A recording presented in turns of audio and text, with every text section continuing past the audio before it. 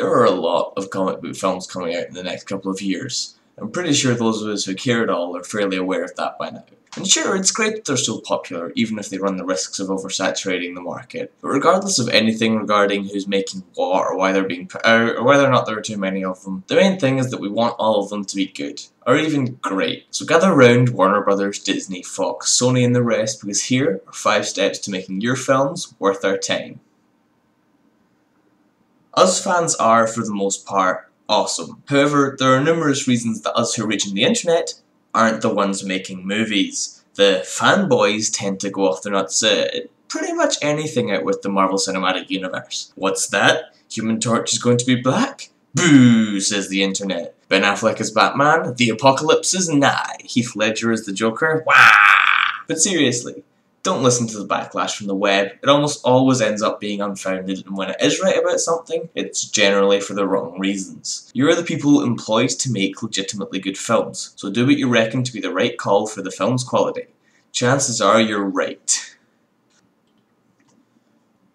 Making a good movie is always the priority. Sure, it's nice to see films like The Avengers, which are great adaptations of their comic counterparts, but at the same time, the Dark Knight trilogy is great because they're good to great films about heroism and the lines between good and evil, not because they're about Batman. That just makes them sell better. You can portray the characters as faithfully as you like, but unless it works as a movie on its own merits, it doesn't matter. So if it comes down to a dilemma between whatever makes the movie better and whatever stays true to the comics, go for the former every day of the week. Movies and comics are 2 different mediums, so you're going to need to take liberties with the latter in order to make your movie as good as it can be. Being a superhero or comic book film does not give you a license to cram your movie full of everything you can without telling a cohesive story. Yes, I know that's Superman on screen, but that doesn't give you a license to not develop him or give him a story. A protagonist, whether they be a hero or anti-hero, should be someone worth getting invested in. So show them a journey throughout the film, whether it's them becoming more selfless, less arrogant, struggling with morality, or whatever it is you decide on. It should be the focus of the entire film and needs to breathe. Everything else should be sacrificed in order to tell that story well.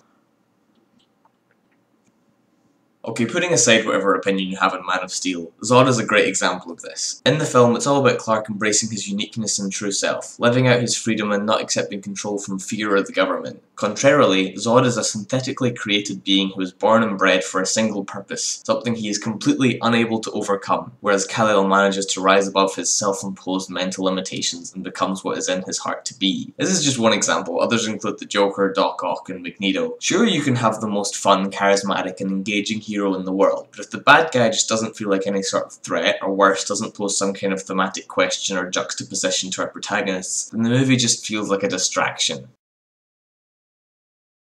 Any movie should be made because someone has a vision for it, not to fill a gap in someone's release schedule. So don't spend the film reminding us of that other film coming out next year and looking at you, Amazing Spider-Man 2, but rather focus on what's happening in the actual film you're making. I have absolutely nothing against the sequel tease at the end of the film, sure, but the movie needs to tell a streamlined narrative without being distracted by the fact that it's part of something bigger. References, Easter eggs, and crossovers are all great as long as they make sense and aren't bogging the film down. But any movie without the tagline Part X should be able to tell its own story over the course of its running time. Basically, I'm far more likely to see Deadpool 2 because the first one was great than because it had a really great Taskmaster setup. So I hope you enjoyed our little movie lesson. If you'd like to see more of them, then please drop a like, and if you haven't already, give that subscribe button a hug. But for now, from me, it's adios, goodbye, and enjoy your life.